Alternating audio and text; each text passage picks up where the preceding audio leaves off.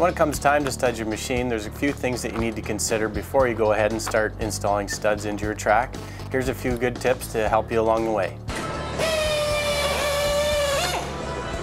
We have actually 4 different families of studs. We have our Traction Master, which is a top-of-line stud. It has our patented track trapping head on it, full 1 inch, and it's concaved, and it traps the rubber between the head and the backer very well. We have our Megabyte stud, which is our middle-of-the-road type stud. The performance guys really like it because it has 4 flat edges on the tip.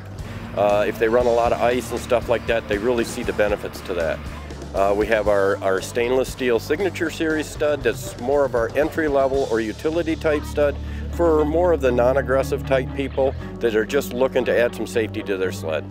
And then we have the Grand Master, which has got a 1 inch 200 thousandths diameter head. It's built for the new Skidoo single ply tracks. It used to be years ago, studs were something that only the performance guys used. We sell more studs to people for safety than anything else. It helps you stop in half the amount of distance as a sled that isn't studded.